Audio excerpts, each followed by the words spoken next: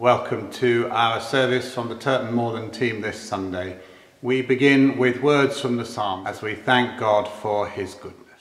Oh, come, let us sing to the Lord.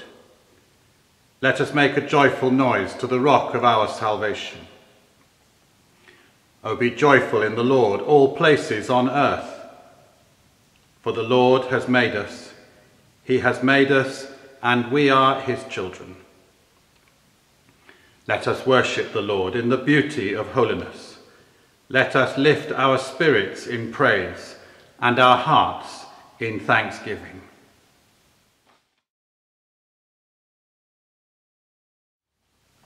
As for pretty much all businesses who try and keep a building open and help people gather, our churches have found the last 6 months very difficult, and we know that the following months are going to be difficult.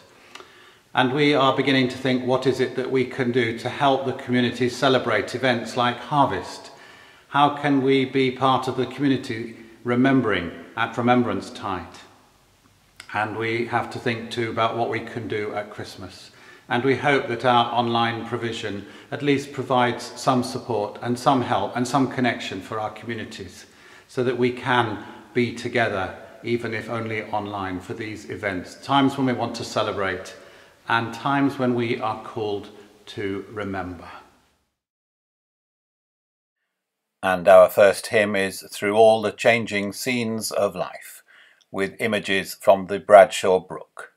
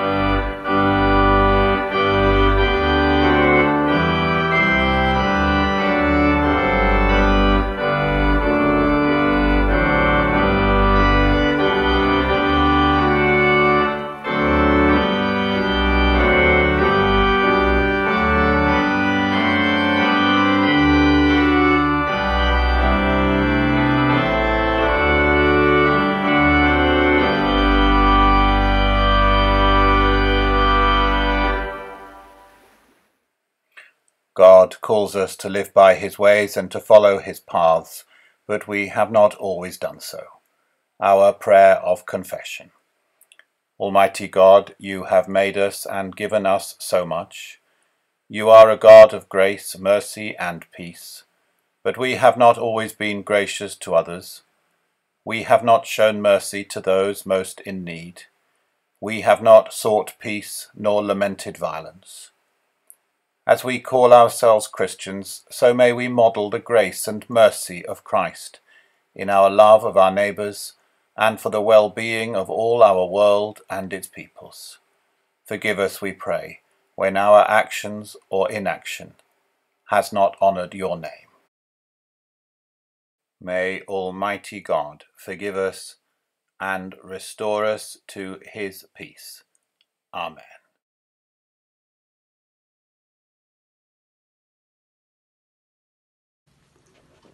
For the kingdom of heaven is like a landowner who went out early in the morning to hire labourers for his vineyard. After agreeing with the labourers for the usual daily wage, he sent them into his vineyard. When he went out about 9 o'clock, he saw others standing idle in the marketplace, and he said to them, "You also go into the vineyard, and I will pay you whatever is right." So they went. When he went out again about noon and about 3 o'clock, he did the same. And about 5 o'clock he went out and found others standing around, and he said to them, "Why are you standing here idle all day?" They said to him, "Because no one has hired us." He said to them, "You also go into the vineyard." When evening came, the owner of the vineyard said to his manager, "Call the labourers and give them their pay, beginning with the last and then going to the first." When those hired about 5 o'clock came, each of them received the usual daily wage. Now, when the first came, they thought they would receive more, but each of them also received the usual daily wage. And when they received it, they grumbled against the landowner, saying, "These last worked only 1 hour, and you have made them equal to us, who have borne the burden of the day and the scorching heat." But he replied to one of them, "Friend, I am not doing you no wrong. Did you not agree with me for the usual daily wage? Take what belongs to you and go. I choose to give you this last the same as I give to you. Am I not allowed to do what I choose with what belongs to me? Or are you envious because I am generous?" So the last will be first, and the first will be last. One of the things that children discover very early on is the idea of fairness, or possibly what they discover most quickly is the idea of unfairness. Or again, to be a bit more precise, what they discover is what it feels like when someone is unfair to them. Children don't always speak up immediately if they think somebody has been unfair to others or that they have got the advantage, but they are very quick to speak when they feel they have been treated unfairly. And that goes into our adult lives, where we are very quick, most of us, to speak or to say something or to feel aggrieved if we think we have been treated unfairly, particularly if we think others have got more than they deserve or we have got less in comparison to them. It seems to be a deep-seated human feeling. Within the 7 deadly sins that were part of the medieval way of looking at the world, there was greed that always wanted more, or avarice as it was known. And there was envy, which was jealousy about what other people had got. And the question that sets this parable going, are you envious because I am generous, says the landowner. When we see God wanting to bless others, when we see God offering others freely from his grace, are we envious? Sometimes we think we've worked so hard in church, we have done so much, we haven't had the thanks that we deserved. And in life we see other people who we think are getting more than us. Even if they're not, we still think they are, and we react. It's part, I'm afraid, of our culture when it comes to refugees and asylum seekers in this country. We think they're getting far more than they deserve. What about everybody else? It's not the nicest of human traits, envy, and it eats us up. And in this parable, told in the context of day labourers in the ancient world, the landowner who has taken on more and more people, not because he's got an economic head on his shoulders, he hasn't. He is caring for those that haven't got work. He's taking as many as he can find who need a day's wage to survive. It's not good economics for his vineyard. It's generosity to those in need. And what we find is the generosity of God and the response of others which says, "Are you envious because I am generous?" Last week we looked at the mercy of God, the wonderful, rich mercy of God to us. And we were challenged to say, do we show mercy to others? This week the theme is generosity. Do we understand how generous God is to us? And can we accept that generosity when he gives it to others? Or are we envious? Envy is not a good characteristic. It hurts others and it hurts us. It eats away. May we discover how much God has given us, how much God loves us, and may we be set free not to envy when we see God giving to others as well.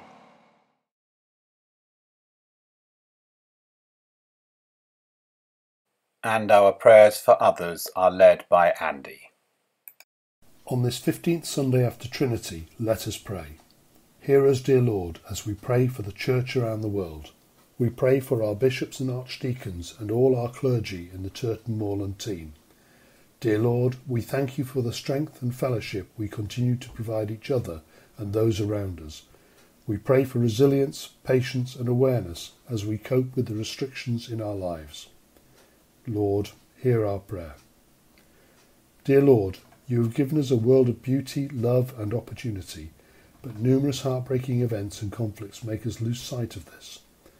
Loving Father, we pray for those who have died in the hundreds of thousands of people displaced, many losing everything in the wildfires in Western America. Help us to see the impact our actions have on our world. Bless and guide Elizabeth our Queen, give wisdom to all in authority, direct this and every nation in the ways of justice and of peace, that we may honour one another and seek the common good. Lord, hear our prayer.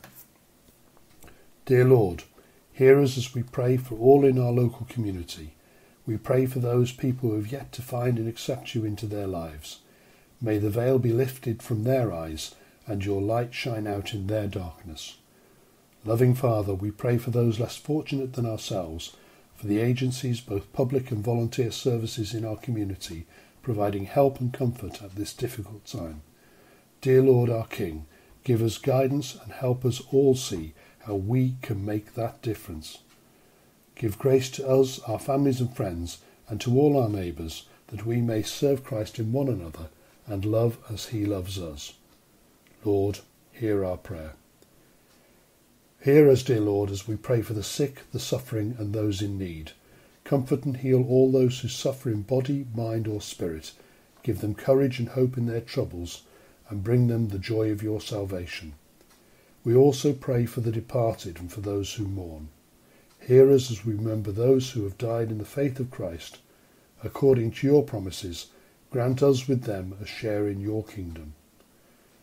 Lord, hear our prayer. Rejoicing in the fellowship of all your saints, we commend ourselves and all the human family to your unfailing love. Merciful Father, accept these prayers for the sake of your Son, our Saviour, Jesus Christ. Amen. The Lord's Prayer. Our Father, which art in heaven, hallowed be thy name. Thy kingdom come, thy will be done, on earth as it is in heaven. Give us this day our daily bread, and forgive us our trespasses, as we forgive those who trespass against us. And lead us not into temptation, but deliver us from evil. For thine is the kingdom, the power and the glory, for ever and ever. Amen.